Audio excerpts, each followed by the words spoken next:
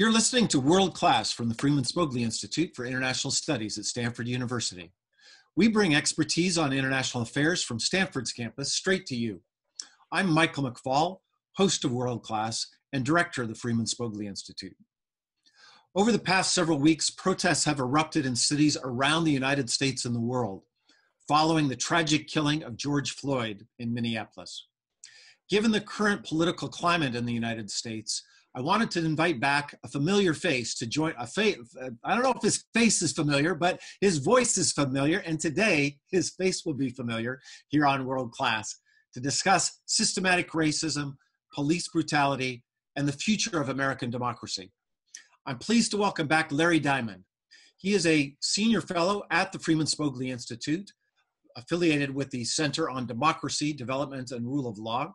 He's also a senior fellow at the Hoover Institution.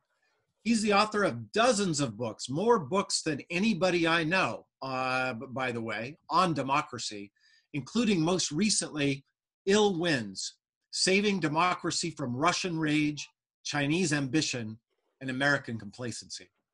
Welcome back to the podcast, Larry. Thanks for being here. Thank you for having me, Mike. Well, let's start with the big hard question right away. Since the killing of George Floyd, the U.S. has seen widespread protests.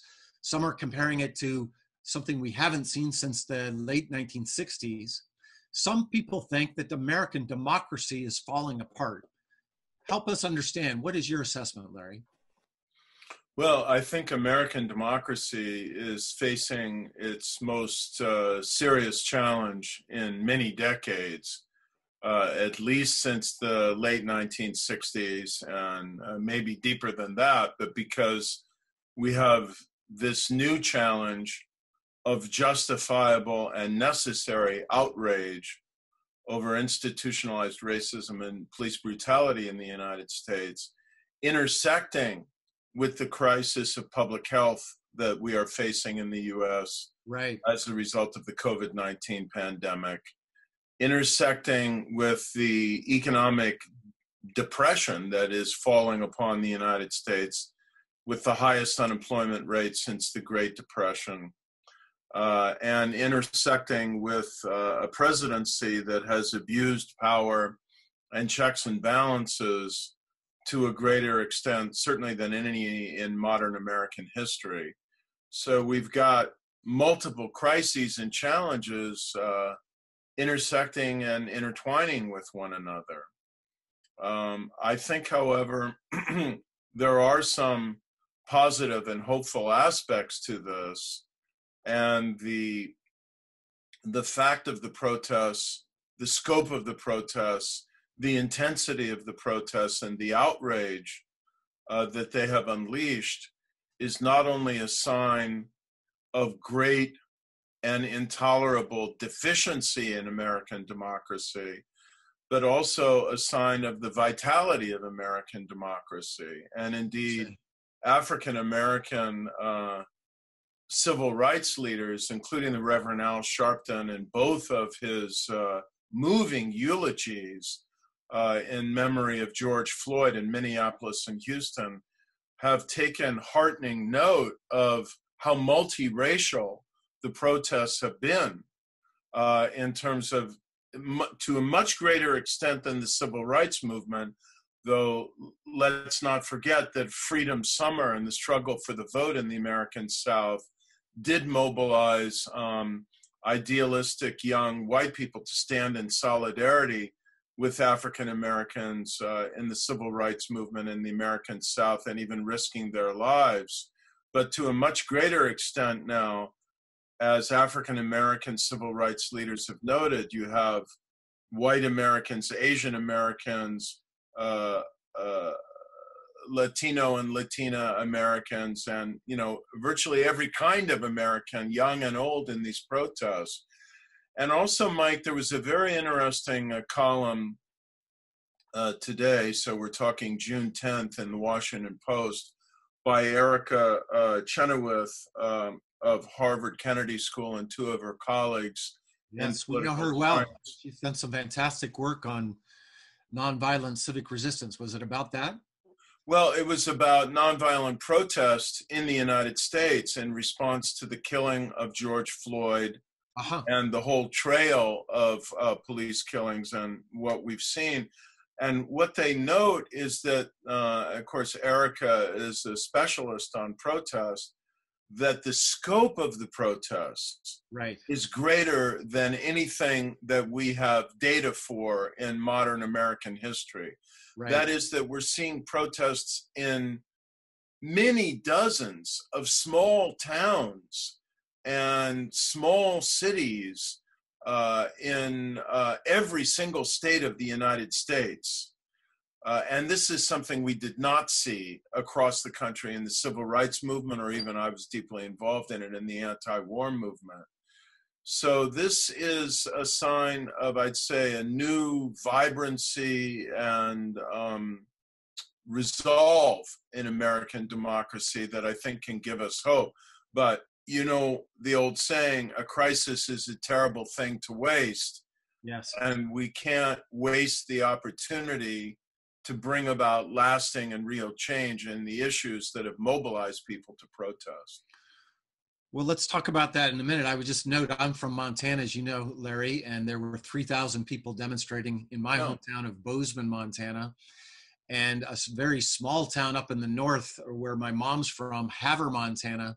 I think the population's there maybe 2,000 or 3,000. They even had protests there. So you're right. It was, and I did see Erica's piece. Quite striking how across the country it's been, and maybe historic in that way. But let's talk about what you just said, to go from protest to change. Obviously, the killing of George Floyd has shown a spotlight on what seems to be a growing problem of police brutality and violence, especially against Black Americans. Do you have a problem? Do we, not you, do we have a problem of systemic racism in American policing in specific? And if so, what are some ideas for how it can be fixed? Well, I want to say, first of all, that when two white males are having this conversation, we need to bring a lot of humility to the conversation. And I know, Mike, you are very deeply committed to ensuring that FSI is going to have a more diverse face than it's had in discussing these issues. And we all need to do better about that. But coming to police reform, I'm not an expert on policing. I'm not an expert on some of the issues we're talking about. But I think every American citizen, and certainly every person who fancies themselves some kind of scholar of democracy, including American democracy, had better become familiar with some of the issues and challenges in terms of policing. Because the one thing we do know, I know this from post-conflict democratic reconstruction, we know it from some of our comparative work, Mike, that the police are the face of the state that the ordinary citizen most frequently experiences. Right. And so if you have a problem with fairness, transparency, and justice, or corruption or abuse in policing, you have a problem in state-society relations, and you have a problem in democracy and potentially democratic legitimacy. So we can't treat this as some kind of isolated issue in a box somewhere that you know, is something that only experts on policing need to worry about. And I've benefited a lot in the last week or two from some of the work of Sherilyn Ifill, who's president of the NAACP Legal Defense Fund, Kristen Clark, the president and executive director of the Lawyers Committee for Civil Rights, the work of the task force on 21st century policing that President Obama appointed in 2015. And, you know, if you mash together a lot of what these people are writing, and now the bill that the House of Representatives is pushing forward on policing reform, led by the Congressional Black Caucus, you get to an agenda that I think the country needs to rally around. And just some of the bullet points that I would stress are, we can't just do this one community by community. We need a national level strategy and national level standards for police reform. Right. And I say this both because some things like banning chokeholds, for example, should be simply national rules and laws, but also because I think we're learning now very quickly that one of the obstacles to reform, one of the most formidable, is the power of police unions in each of these communities. Right. And unless we have a national level strategy, it's going to really be hard to overcome the local level power of police unions and their resistance to reform. And I might say it's a general problem with public sector unions. And some people feel that, you know, the teachers unions have been a bit of an obstacle to more accountability for quality teaching. I think some of the other bullet points are that we need to have a more engaged Department of Justice to enforce Title VI of the 1964 Civil Rights Act that bans systematic racial discrimination, and that should therefore deprive local police departments of federal funding if they have a record of this. We need national standards for training in local police. Everybody's talking about community policing, Mike. So, you know, we need to get back to change in the culture and mindset that emphasizes less use of force and more engagement with the community, which means that we need to demilitarize the police and not be just reflexively transferring surplus military equipment at low cost to police departments. A few more bullet points. We need to revise the principle of what's called qualified immunity that enables police to, frankly, claim that what they did was what any reasonable cop would have done in similar circumstances. And if that involves excessive use of force and deprivation of someone's civil rights, including the right to life, that excuse isn't good enough any longer. We need special prosecutors to get involved in prosecuting police abuse so that local district attorneys who work closely with the police don't, and you know, are compromised in what they can do and still be able to work with the police in the future, don't have to bear that burden. Right. As Eiffel and others have emphasized, we need a national database of officers who've been terminated for misconduct in this regard and decertifying them so that they don't take a job in the police force in another community. We need more transparency about the records of these police officers who've had complaints against them. And again, never again should a police officer be able to use any kind of chokehold or pressure on the neck like that awful 8-minute and 46-second tape we saw that ended the life of George Floyd. Those are just some of the things that people are talking about that I think the country could rally around. Those are very useful, very concrete, and we will circulate with our podcast links to all those documents and authors that you just mentioned, Larry. I want to pivot briefly to another, you mentioned the triple transition, triple crises we're in, right? Of the pandemic, what's happened around the killing of George Floyd, but also about voting. You just wrote a very interesting piece in the American Interest, I think just out today, focused on voter suppression and the need to fully restore the 1965 Voting Rights Act. I think you wrote it in the wake of what happened in Georgia. Can you just explain to our listeners what's your argument there and why it's so important? Well, I just want to say that aside from the police killing African Americans without justification through the excessive use of force. And now we're learning that this police officer, Chauvin, might have actually had a grudge against George Floyd. He knew him personally. But aside from that, there are few things that make me angrier in American democracy than deliberate efforts, which I think are escalating in scale, to prevent African Americans and other minority groups, including Native Americans, for example, in North Dakota, from being able to vote. It's just, as I said in my piece, people bled and died in the civil rights movement for this most precious and foundational of all other democratic rights. And now you've got cynical local authorities from one particular party, if we can just talk frankly, who think that the only way they can hold on to power in their state is to suppress the right of people of color to vote. And it's just unacceptable.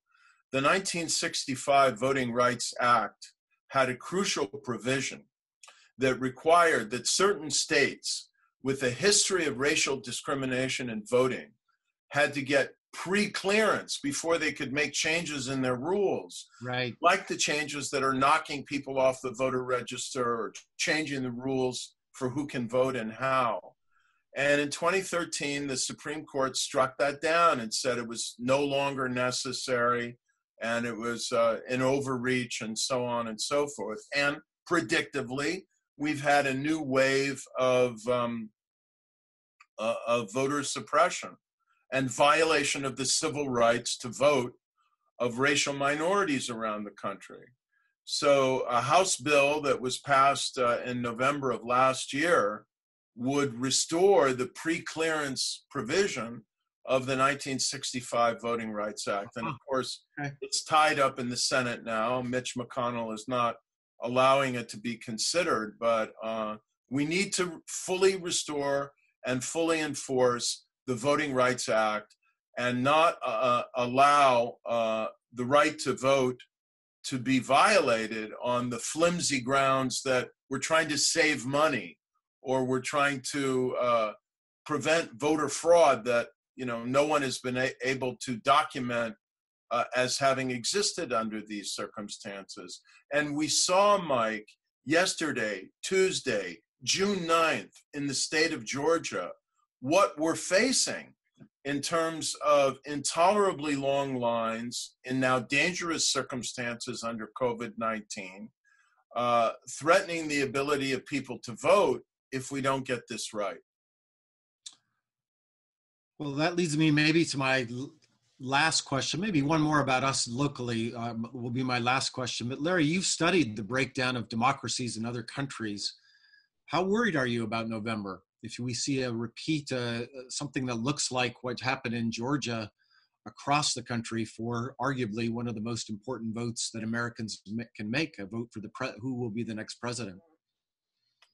Mike, I'm very worried because we have three circumstances that are converging again. A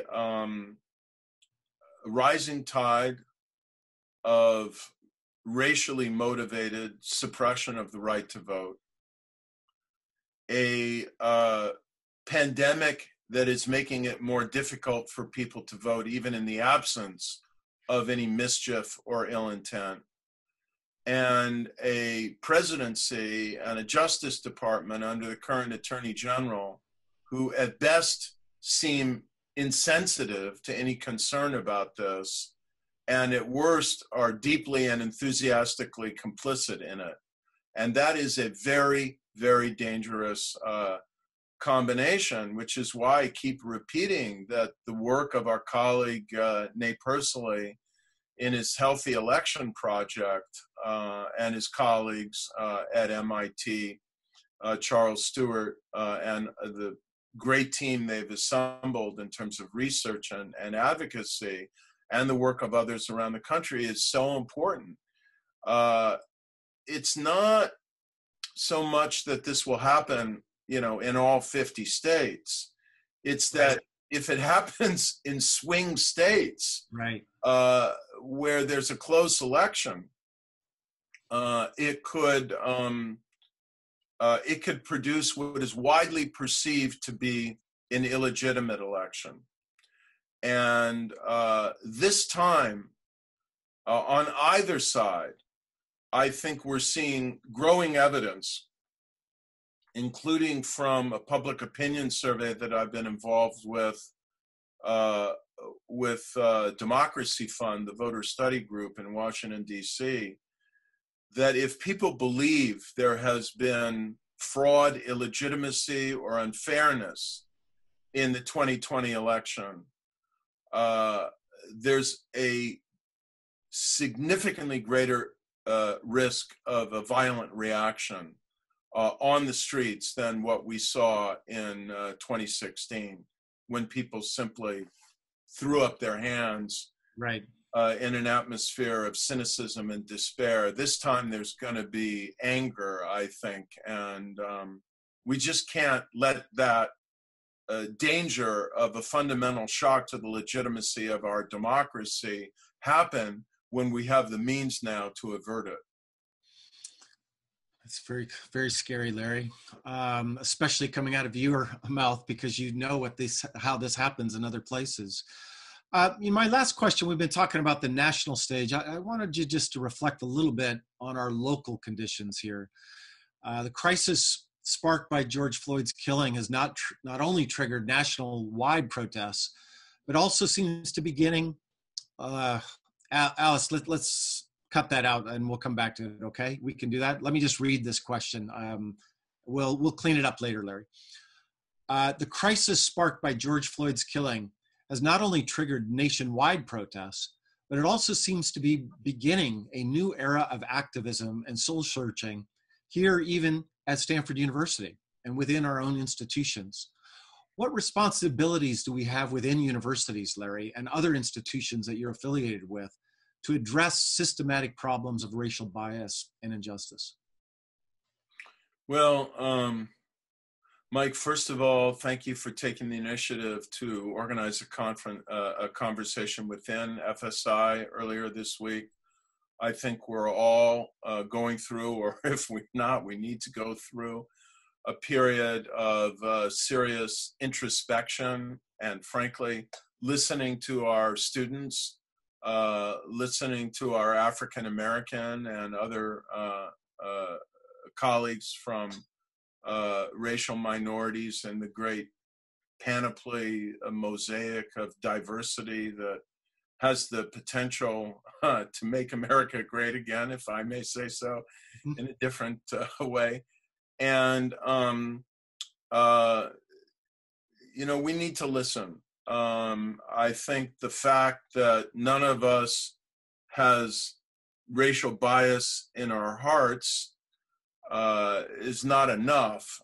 That's the message I think we're hearing, that institutionalized racism works in a variety of insidious ways. Right. And passivity is a partner to it. So we need to be proactive. And I think listening to our colleagues, listening to our students, and thinking, in every case, what can we do? What small part can we play? First of all, to make our institutions more open, inclusive, and diverse. And second of all, to when we have the capacity to do so, and I think in some ways there are streams of work at FSI that have the capacity to do so, to work on some of these issues in terms of governance and policing and economic justice and inclusion and equality, and racial bias in the response to the pandemic, which invokes important issues of public health response. Right. And we're part of a university that needs to do better, wants to do better, and needs to be pushed not only by faculty and students and staff of color, but by all other faculty, students, staff, and alumni to do better. It's a great point. Thanks for sharing that, Larry, and thanks for being here on World Class again with us. Unfortunately, I think before November, we're going to have you back, given the stakes that are at play with the future of American democracy. You've been listening to World Class from the Freeman Spogli Institute for International Studies at Stanford University. If you like what you're hearing, please review us on Apple Podcasts. We'd love to know your thoughts. And be sure to subscribe to Apple Podcasts, Spotify, Overcast, or wherever you're listening to stay up to date on what's happening in the world and why.